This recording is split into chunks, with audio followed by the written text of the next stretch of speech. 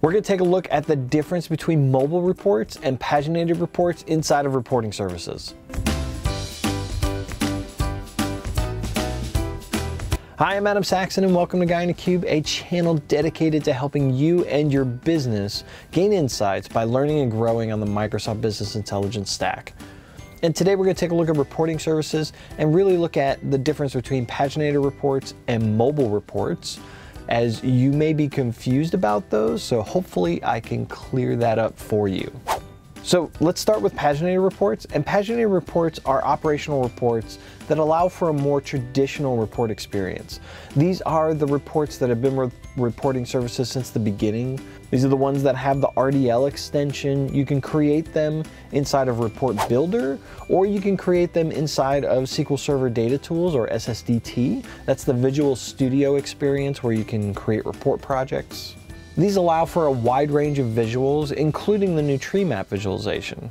Once the report has been published to the report server, you can then subscribe to those reports to get them in other formats such as Excel or email. Paginated reports can be exported to a variety of formats as well, such as PDF, Excel, PowerPoint, and other options. The visuals that you have in paginated reports can also be pinned to a Power BI dashboard. These reports can also be used in a SharePoint integrated mode. So if you deploy reporting services to your SharePoint environment, these are the reports that you will work with in that environment. Okay, let's talk about mobile reports. And mobile reports are dedicated reports optimized for a wide variety of form factors and provide an optimal experience for viewing reports through mobile devices. Mobile reports are part of the acquired DataZen technology. These are part of reporting services and provide more of a dashboard type experience. You create these reports by way of mobile report publisher. And also when you publish a mobile report to a report server, you can then connect to that report server through the Power BI mobile app and view those reports inside of the mobile app. One thing to realize is if you want to use the mobile report feature, you need to have the enterprise SKU of reporting services. So you may be asking, how do I get started with either of these? And the way to do that is just go to the reporting services web portal, and then in the upper right, click on the download icon. And there you can download either Report Builder for creating paginated reports, or you can download the mobile report publisher for creating mobile reports.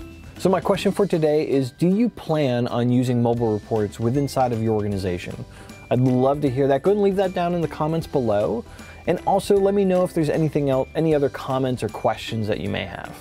And if you thought this video was helpful, go ahead and like and share it with your friends. If this is your first time here, go ahead and subscribe. Every Tuesday I do a technical item such as this, where I either look at how something works, how to troubleshoot something, or I look at a feature. And every Thursday I do an information roundup where I look at the last week, find things that were interesting to me, and share that out with you. And really, this is about you. I want to help you be more effective and successful in the things that you do.